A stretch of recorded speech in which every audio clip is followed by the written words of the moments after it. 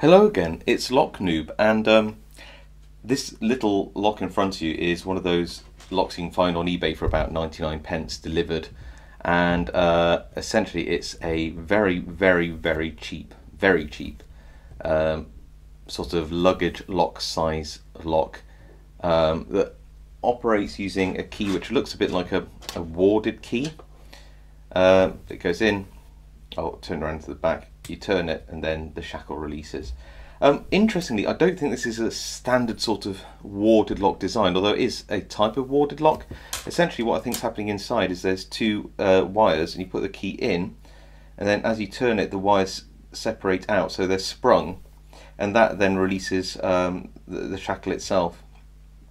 So to open this, I'm actually just going to use a tension wrench, put it in. I'll show you, just turn it, so open up those two wires on the inside. Make sure I've got that right. And there, oh, we have got it open. It's just that plastic, there you go. This rubber casing is actually stopping the lock from opening. But there you go, so it's a, you know, I don't think you'd buy this lock and think it's to be used for serious security applications. This is actually going to Foxy over at Red Cat Imaging. Go check out his YouTube channel.